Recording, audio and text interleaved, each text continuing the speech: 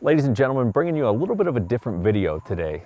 The concept for this video came up because I get asked and have even pondered myself sometimes, why would someone buy a 1911 in the year 2021 when a 2011 exists?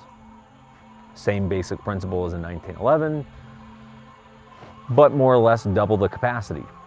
And it is a fascinating question, and it's a valid one, and I go, look, I have my reasons why I love 1911s, and I will give them to you, and it's my small hope that, hey, maybe this message reaches some people, and they go, man, you know what, you got a point, and all the polymer stuff, and all the things that I got, it's all cool, and I own all those things too, but there is something about those 1911s. So let's just start with the most obvious argument. Why someone would buy a 2011 over a 1911? Well, of course, the answer to that would be capacity. And it's a very fair argument, but I feel that's virtually the end of the arguments in favor of 2011s. And even in that argument, you have to look at it and go, well, what's the intended purpose of said pistol? Well, if it's a carry gun, you do have to look at it and go, while I would rather have more rounds than less rounds, hey, the statistical average is something to the effect of 3 rounds per self-defense engagement. So you go, hey, your 17 rounds is nice, but it's statistically very, very unlikely, I mean, almost astronomically unlikely that you would ever be going past, say, 8 to 10 rounds in a 1911. So while I concede the capacity issue, I do think we have to look beyond that. And this was a bit of a fun project because in going through this, I contacted a couple of folks that I know in the 1911 space, and special shout out. So I messaged Rob Biancan over at Cabot, who owns Cabot. And for those of you who don't know Rob, he's a very, very classy man, and I don't say that lightly. He is one of those guys when you meet him and you just go, man, that guy's got some style, and he just kind of gets it. He's got a little bit of old school class, which is a pretty uncommon thing today. And so I sent Rob a message and I said, hey, I would like you to chime in. Why would someone buy a 1911 when 2011s exist? And he wrote me what was a poetic response with all of his points in favor of 1911s. And instead of me trying to come here and recap those points to you, I thought, let me just read some of his points. So Rob's first point was, today we are in a golden era of 1911s. And he says, after 110 years, the industry is producing better 1911s than ever before. The variety and quality of which is available today is unparalleled as compared to any time before. We have reached a pinnacle. And listen to how well this is written. We are in the final act of the attempt at perfection of the 1911. And according to Rob, the fit and finish of the 2011s that they typically see today is just not on par with those of 1911s.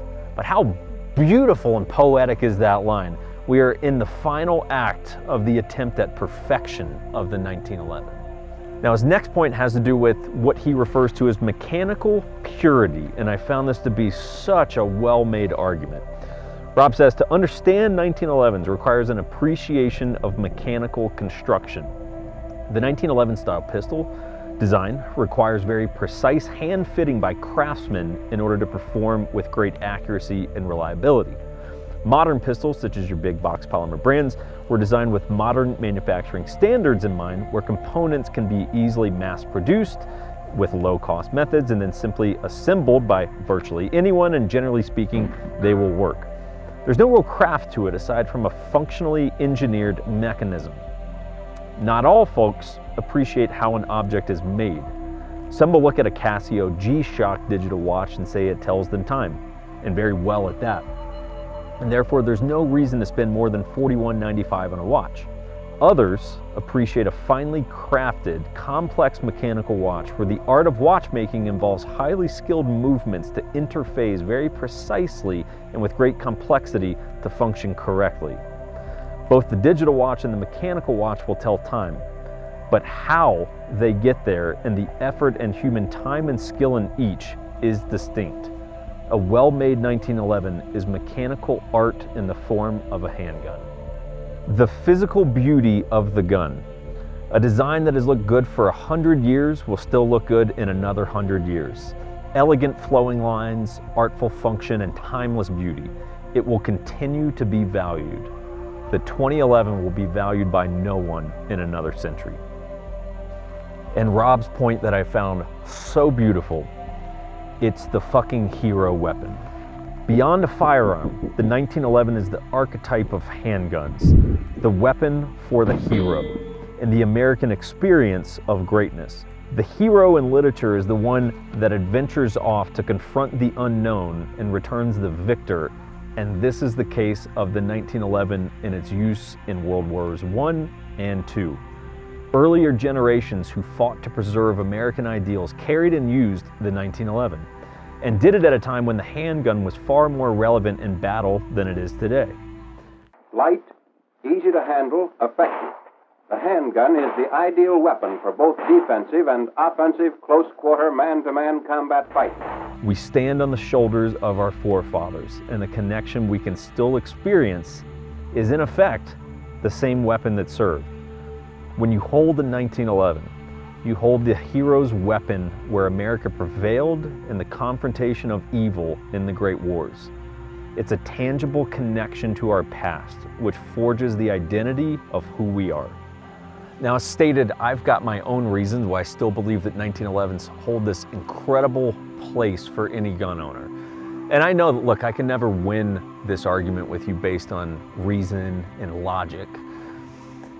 For me, it's an argument that's far more centered around an emotional argument. See, 1911s for me, it's the gun for people who have a little bit of old school in them. I equate it to, look, two cars can pull up to the stoplight. You might have a new McLaren and a '69 Charger. And as cool as that new McLaren is, you know which car is classier and which one's gonna get infinite more eyeballs. People are gonna take their photo with that '69 Charger.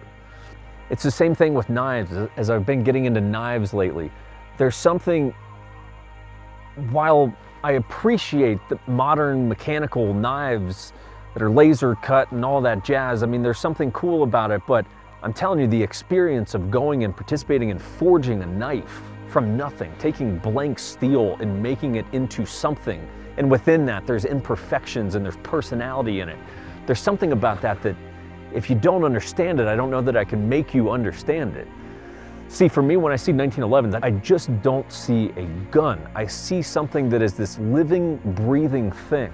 It has a soul, and while it's a physical, tangible object, it's an object that actually moves me.